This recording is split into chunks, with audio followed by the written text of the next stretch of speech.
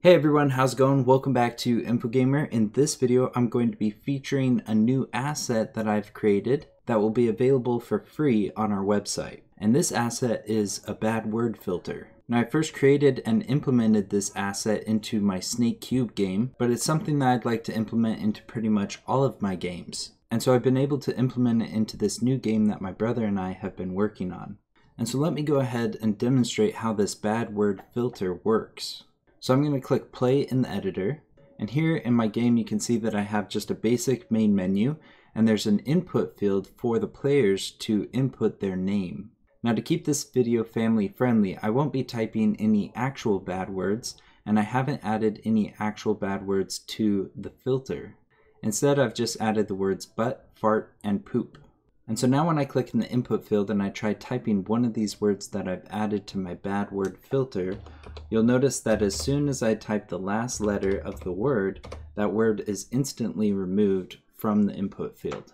Now, this bad word filter also works even if there's other letters out in front of the word that you want to have removed. And so if I just type some random letters and then I type one of the words that I've added to my filter, let's say poop, you can see that just the poop part has been removed. Now, this is a good feature to implement into your game for things like name input fields and also text chats. And this is because when I click play now, the name that I've typed into the input field will be displayed to everyone. And so having this feature on things like name input fields and text chats will force everyone playing your game to use appropriate language in order to protect the younger kids that might be playing your game as well. So now that I've shown you what this asset does, let me show you how it works. If I'm going to go to my bad words filter script. Alright, so first off, I'm implementing the namespaces using Unity Engine and using UnityEngine.ui. Next, I have three variables. The first is an input field, which I've called infield text. The next is a string called myString. And the last is a serialized field, which is a string array called bad words. The next thing that I'm doing is I'm initializing my input field variable. And so I have infield text equals get component, and I'm looking for input field, because we're going to attach this script to our input field game object. The next thing that I needed to do was create a public void function, which I've called change string, and it needed a parameter of type string, which I've called string in. This is going to be the function that we paired to the onValueChange function of our input field. Inside this function, I needed to set the myString variable equal to the parameter string in, and then I'm calling a new function which I've called bad word parser. I'm then creating that function right here. This is a void function, and inside this function, the first thing that I needed to do was for loop through the length of our bad words array. Then inside this for loop, I need to check to see if the current bad word is contained inside the myString variable. And to do this, we first need to make sure that the myString variable is in all lowercase. And so I'm calling the toLower function, which is a part of the string data type. We then need to call the contains function, which will search our myString variable for the string parameter that we pass in.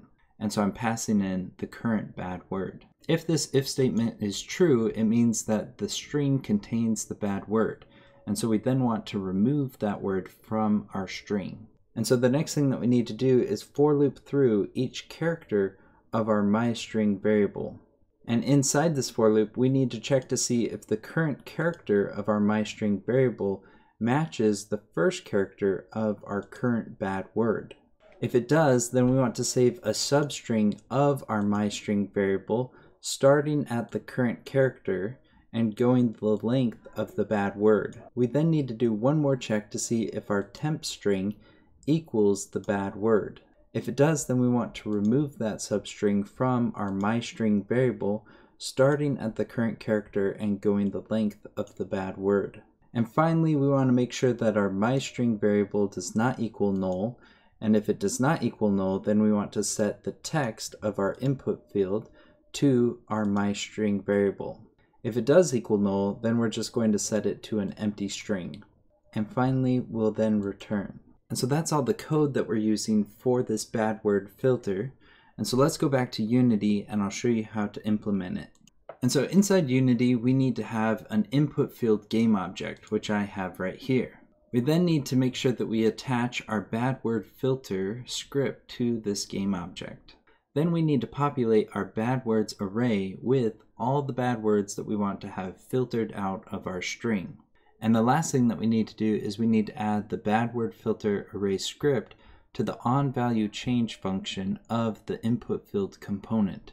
We then want to select the drop-down menu and go down to our bad word filter class. And then up in the dynamic string section, we want to select the change string function. And once you've done all that, you should have a bad word filter for your input fields.